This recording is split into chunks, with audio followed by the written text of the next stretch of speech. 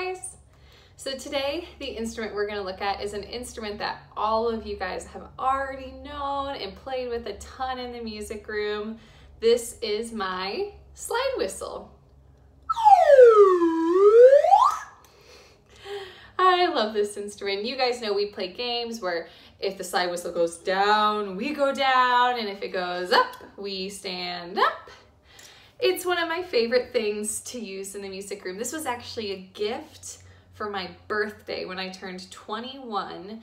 A music teacher who was helping me at a music camp gave this to me for my birthday. So it's kind of a special instrument for me. It's also one of those instruments in the music room that I don't let you guys play, but I have a good reason for that. It's because my mouth goes on this one, and I don't think you guys want to put your mouth on an instrument that my mouth touched. That would be icky. So just only me to play this one.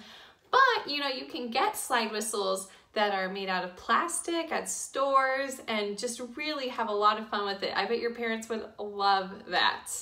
So the slide whistle, the reason I pointed it out today is that today you're going to be doing a lot of lessons and videos about high sounds and low sounds.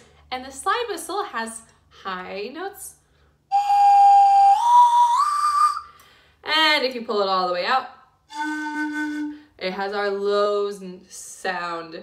So it's a good instrument to talk about high and low with.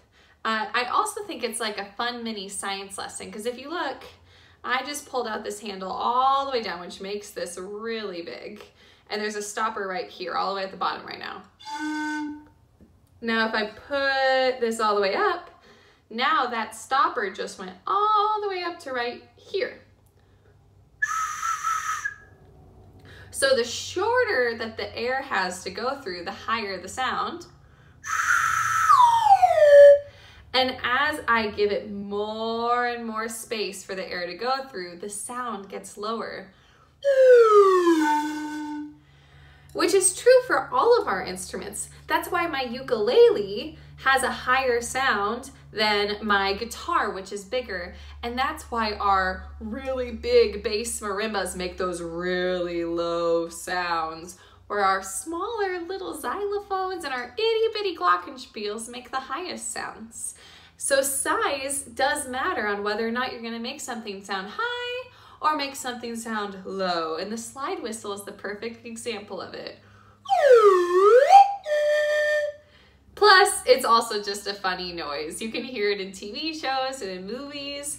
I've actually played this in professional band concerts before where I had to go.